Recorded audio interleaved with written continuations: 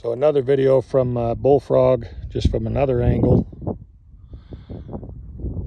I'm still above the where they're building a new boat ramp over on the other side, and the other buoy field over here. I just moved down a little bit, get a different view, looking down onto the covered slips and the uncovered slips.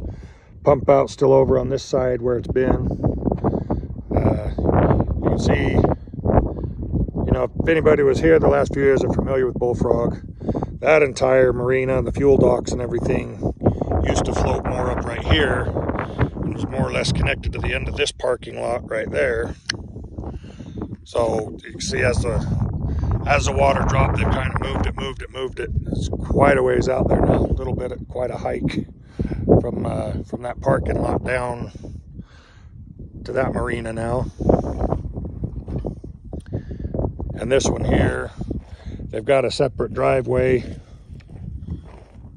coming down this side and around over to the carts here just for unloading. And so now you've got to go down these docks.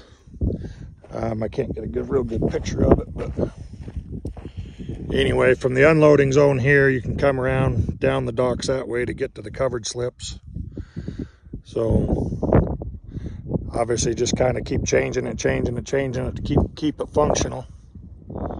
And you can see why they had to reduce that buoy field over there, because houseboats and stuff used to float over what's now a ridge sticking out over there.